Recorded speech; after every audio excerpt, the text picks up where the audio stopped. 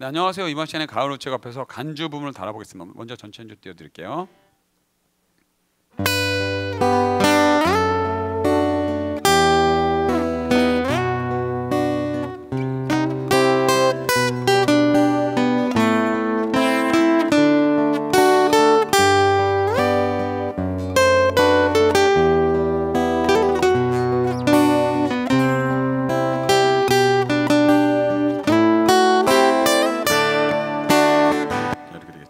첫 부분에 43마디에 보시면 1번 줄 7플랫에서 치시고 슬라이딩 확실하게 해주셔야 되는, 이렇게 슬라이드 다운, 그냥 속도가 떨어지는 거죠. 빵.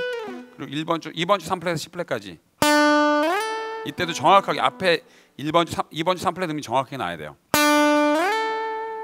그 다음에 다시 또 2번 줄 8플랫 슬라이드 다운, 3번 줄 4플랫에서 11플랫까지 슬라이딩 업.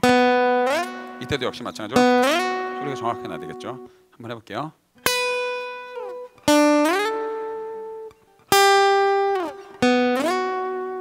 자, 그 다음에 3번 줄 9플랫에서 그 다음에 슬라이딩 업, 그 다음에 2번 줄 8플랫, 1번 줄 8플랫, 1번 줄 7플랫, 2번 줄 8플랫, 3번 줄 7플랫, 그리고 4번 줄 9플랫, 4번 줄 7플랫, 4번 줄 10플랫 중심 이동해주고, 그 다음에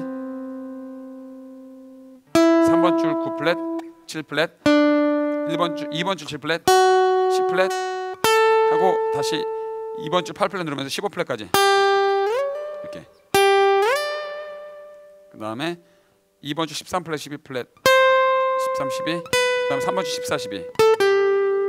자, 여기서 이제 12, 14, 12 해머링 플링, 그리고 11플랫, 그 다음에 3번 줄 7플랫, 4번 줄 9플랫, 4번 줄 10플랫, 그리고 2번 줄 8플랫 2번, 3번 줄 7플랫 2번, 3번 줄 9플랫, 2번 줄 7플랫, 8플랫, 그리고 나서 1번 줄 10플랫, 12플랫 슬라이딩, 그리고 다시 1번 줄 10플랫. 다시 한번 해볼게요. 처음부터.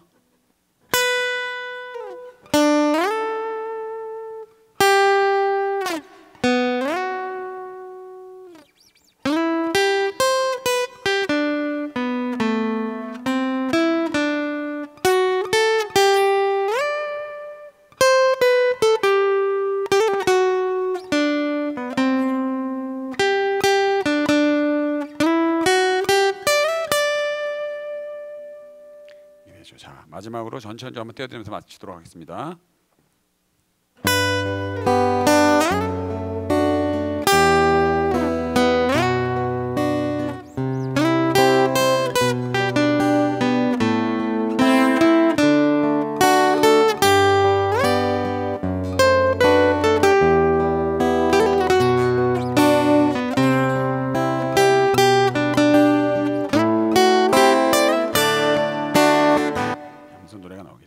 자, 이상으로 간주를 마치도록 하겠습니다. 고맙습니다.